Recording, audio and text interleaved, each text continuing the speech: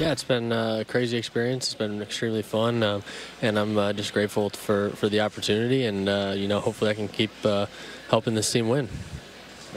I think what's jumped out to a lot of fans has been your bat-to-ball skills. We've seen what you've done with 2 strikes, the 5 walks to go along with all your base hits already, and then what you've done with runners in scoring position, as we've just mentioned, 5 for 11. For the son of a major league hitting coach, I'm sure those 3 things, the bat-to-ball skills, 2-strike approach, and then the walks and the plate discipline, that has to be what I'm sure the son of a major league hitting coach loves the most. Yeah, anytime I'm up at the plate, just trying to get on base and do a job if the situation calls for it. So just trying not to get too big or make the situation itself too big, and take each pitch as its own. Has that been your history? We see the minor league numbers. You're over a 300 career hitter in the minor leagues, about 330 this year at Triple-A. Has that been consistent to go through your entire professional career?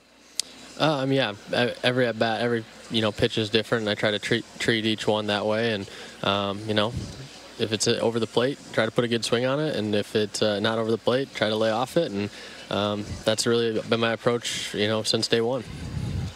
The experience of growing up in a major league clubhouse, how impactful has that been just to be familiar and comfortable right now with a major league team that's contending and being a rookie?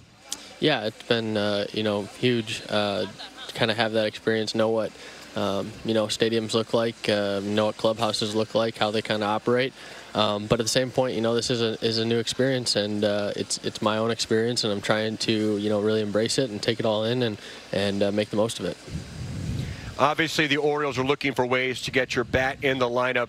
We've seen you in the outfield. You've been doing that recently in the minor leagues. You took ground balls at first base today. Your manager, Brandon Hyde, says that's an option. Are you comfortable kind of moving around day to day?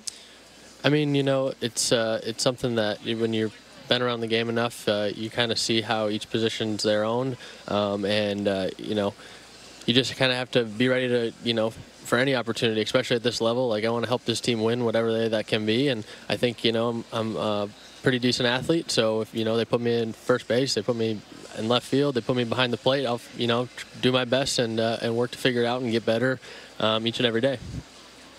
You mentioned being a good athlete. You played high school hockey in the state of Minnesota. That's big-time stuff.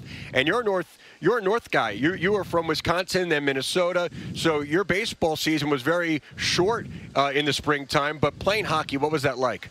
Yeah, hockey was definitely my favorite sport growing up. It was something that I didn't really appreciate probably as much when I was playing, just because it's something I grew up with. Everyone was kind of playing hockey where I'm from, and looking back, I'm very grateful to have that experience, and it was definitely helped shape me into a little bit more of a competitor, and I'm grateful for that.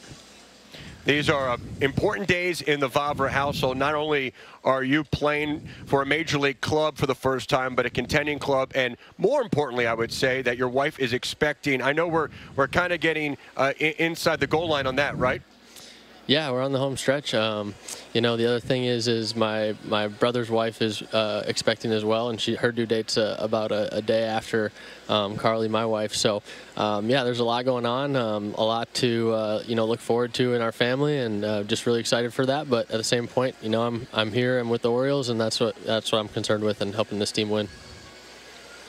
A lot going on with the Vavras, checking a lot of boxes, a major leaguer, an uncle-to-be, and a father-to-be. Terrin, we really appreciate it. Congratulations on your start, and good luck today in St. Pete. All right, thank you. Appreciate it.